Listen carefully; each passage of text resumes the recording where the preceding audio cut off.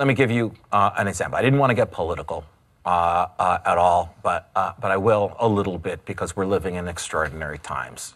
Donald Trump is going to be the Republican nominee, probably, for president. And maybe one or more of you support Donald Trump. And if you do, I don't want to ruffle you. But I believe that Donald Trump, in addition to everything else, is a constitutional crisis waiting to happen. Okay, I believe that when Donald Trump's Watergate happens, and you know it will, okay, I don't think this guy leaves the building voluntarily, the way Nixon did. So now we have a problem.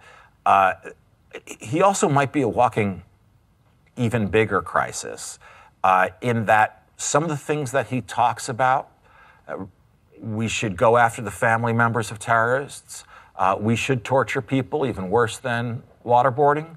I'm going to nuke this country. I'm going to nuke that country. He is saying that as commander-in-chief, he would be issuing illegal orders. Okay? And there are very smart military people who are saying it's going to be a real problem because I don't know anyone who would follow that order to kill the child of a terrorist.